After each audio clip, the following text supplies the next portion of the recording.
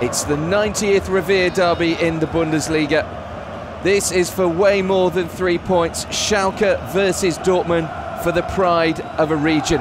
Schalke have put faith with Guido Burgstaller up front, while Dortmund are still without Royce, but Pulisic and Dembele should suffice in his absence. Socrates to Castro. Weigl's making the run. Weigl's shot palmed away into the path of Pierre-Emerick Aubameyang, and the breakthrough in the derby comes on 20 minutes.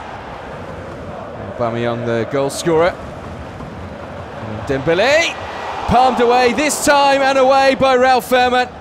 The pressure all coming from Dortmund so far. Dorm.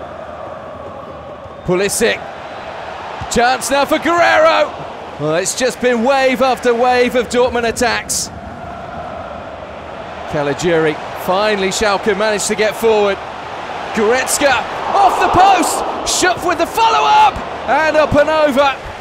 That's the best we've seen from Schalke so far. And it was so close to an equaliser.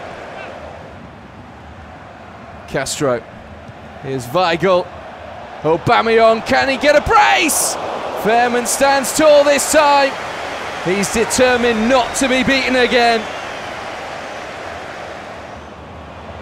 Choupo-Moting needs to get a shot off or find options. Here's Bentaleb. Well, it wasn't too far away.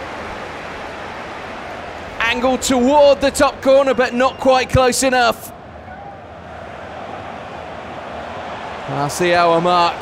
Schalke really need to strike back. Berkey gets a hand down to it. Stromboli, the man to be denied this time. That's a fine save. Dortmund really want to double their advantage if they can. Here's Emre Moore. He's all alone, Emre Moore!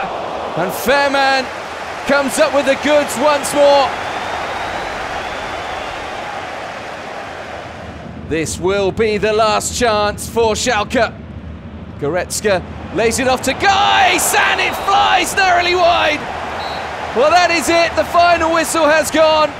Disappointment for Schalke, joy for Dortmund as they win the derby by a goal to nil.